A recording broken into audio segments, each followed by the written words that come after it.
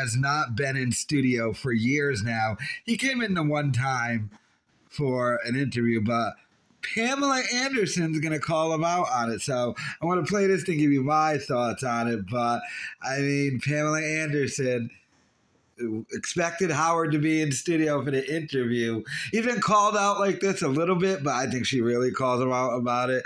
Let's check it out. How are you, Pamela?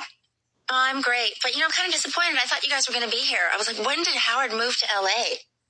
Yeah, right. I know. Yeah, right. Well, I said, I don't think you like coming here.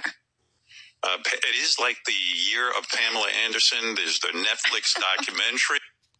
I like how he immediately tried moving past that. She was like, I don't think you like coming here because he's insane. I don't think he's in LA. I think he's in his house in Florida, just cooped up because of COVID. But getting called out by Pamela Anderson.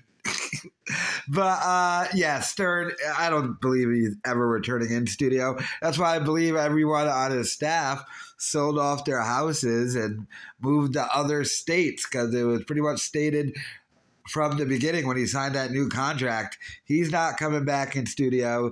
He's too afraid of COVID. He's just in his mansion in Florida. He came in once for the Bruce Springsteen interview. That was about it. But getting called out by Pamela Anderson for it is pretty funny. Let me know your thoughts in the comments.